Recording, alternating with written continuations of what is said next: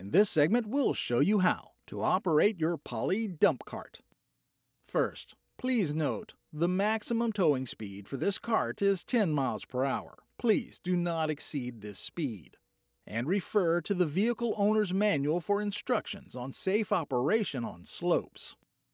You can use the slope guide provided on page 13 of this manual to determine whether a slope angle is too steep for safe operation.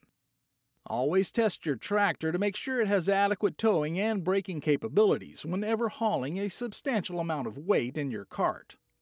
Use extra caution when operating on slopes.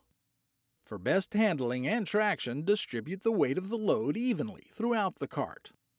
To dump material from the cart, remove the tailgate, and then step down on the latch step bracket. After emptying the cart, pull the front of the bed down towards the cart tongue until the latch snaps into place, and then reinstall the tailgate.